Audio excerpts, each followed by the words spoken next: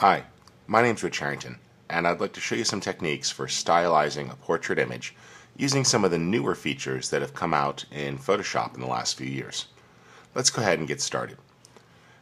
I want to begin by making some non-destructive adjustments. So the first thing I'm going to do is right-click on the background layer and convert it to a smart object. This will place an original copy inside the layer and will allow me to use filters and other adjustments non-destructively on the image itself. Now, not all filters are available, but many are. For example, let's try filter, and we'll go to our artistic, and we'll try some of our strokes here. Let's go with a watercolor adjustment. Now that's going to go ahead and bring up the gallery effects window, and you'll see lots of different filters applied. Because this is a high resolution image, it's going to take a little bit to load in, but we could pan over and take a look at some of the areas there. That's looking interesting. We're getting a bit of a watercolor look.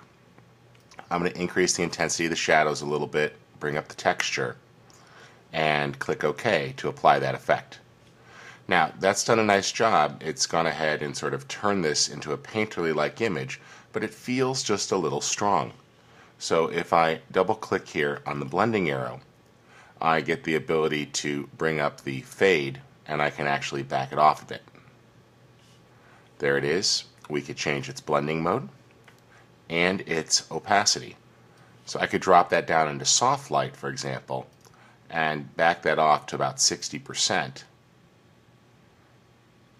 And you see I'm getting a little bit of texture, but it's not going so strong. If we toggle that off and on, you see we have sort of a nice intensification of the image and a little bit of warming of some of the details, but we haven't completely lost the photorealistic nature. That's looking pretty good. Let's go ahead and take a look at another non-destructive adjustment, and this is going to be the black and white adjustment layer. Now I'm going to apply that, and by default, of course, it strips out the color. Remember, the key here is to use the On Image tool, which allows you to click on the image and it will adjust those areas as you drag left to right inside the image itself. So if I want to independently increase the contrast of certain areas, such as the skin there, let's brighten that up a little bit, while we bring other areas down a little, such as the hair there, see how we can independently control that tonal region. That's looking pretty good. And this is a nice way to really go after specific areas. I'm going to simplify that background a little bit so it's not so distracting. Tone that down.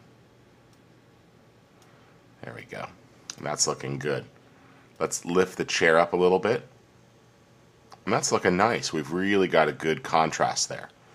Now, I've gone through all that work to make it a black and white adjustment layer, and I'm just going to bring the color back.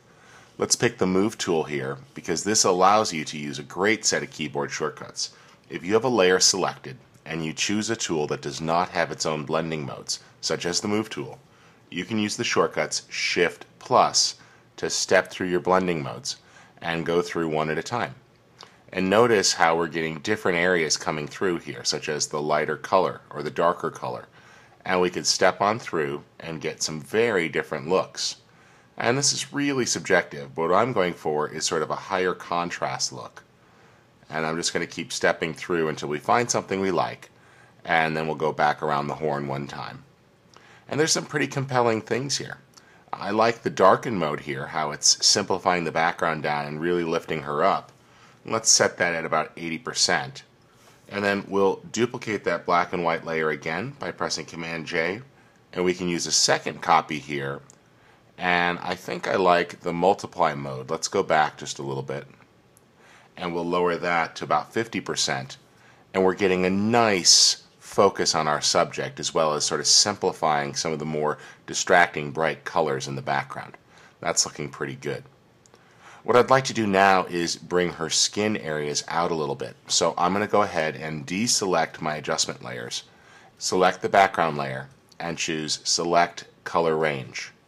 And this is going to allow us to click and start to make a selection. I recommend the localized option here, and this will isolate your selection a little bit more. We'll choose localize color and pull the range in a bit. And this allows us to, as we click, start to keep that selection a little bit more constrained. That's looking good.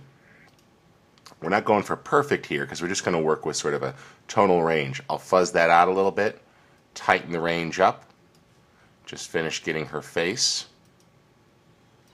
That looks pretty good. If I need to subtract, I can option click on an area to remove it, shift click to add. That looks pretty good. Let's click OK so we have a selection.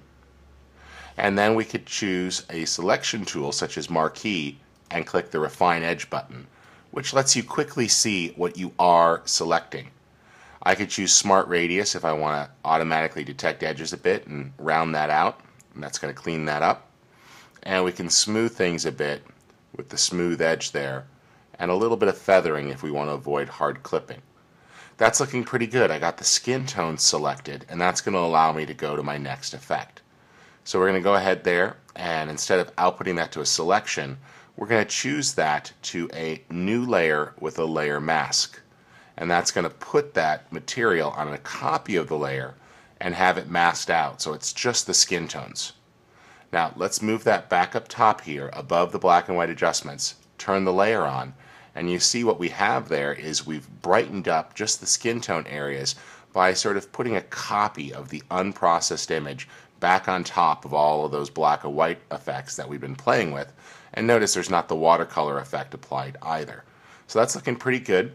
And of course we can play with blending modes here. Things like soft light will add a bit, or maybe even hard light to make it pop. But we're just trying to go for a nice lifting of the skin area there. I'm trying to make the highlights in her skin a little more dramatic.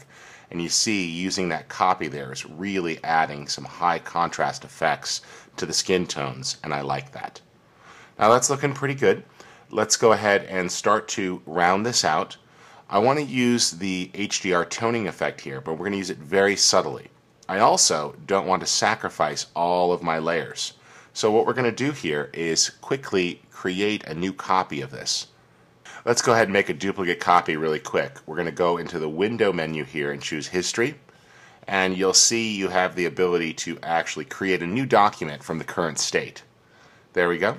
We now have two copies, and on this one we're going to take advantage of the HDR toning feature in CS5. Now this is going to flatten this document, that's fine. And what we can do with this here is start to work and play with some of these presets. I'm going to go with a photorealistic high contrast. It's a little strong. Let's go ahead back to monochromatic. And again, we can play with this with how much detail we want coming through. I'm going to tone down the glow a bit. That's way too strong. But I'm just trying to get a nice contrast for the edges to really pick those up. And we could play with how much glow we have. We don't want to go too strong here. We're just looking for some edges. It's looking pretty good. And turn the detail down just a little bit. That looks good. Play with our highlights and our shadows. I like that. And we can always go ahead and twirl down here and play with the curve till we get the sort of contrast we want. When satisfied, I'll click OK. And I'm just going to use this black and white layer as a further tone map over in the color image. So once we have that, let's select all and choose Copy, and we'll come back over to our layered file, make a new layer, and we'll paste it in. Now, I haven't saved yet, and I'm breaking my own rules, so let's just go ahead and save this file and capture it. There we go. And with this black and white copy here, we'll just name this tone map, and then we'll start to blend it back down. There we go. Same shortcut. Move tool selected, Shift plus. And we're just going to cycle through the blending modes. Color burn's looking pretty nice there, as was multiply. Let's just keep stepping through, see if anything else jumps out. With blending modes, they're often surprising. Overlay's actually looking pretty nice. Let's back that off to about 40%. Toggle the visibility off and on. I really like that. Notice how the details in the wall and the door are sort of lifted. The color's been lost, but we're getting a nice contrast in the textures there coming through. That's looking pretty good. I want to go ahead and finish this off with just a little bit more work. We're going to take advantage of a not often used adjustment layer, and that is the gradient map. So we'll come down here to gradient map, and it's going to load up, and typically it's going to choose a pretty awful preset. I'm going to go ahead and come down here to the metals category, and we're going to load in one of these, and it's okay. We can also come into other categories here, such as simple or noise, and these allow us to load up some colors. That's looking pretty good there.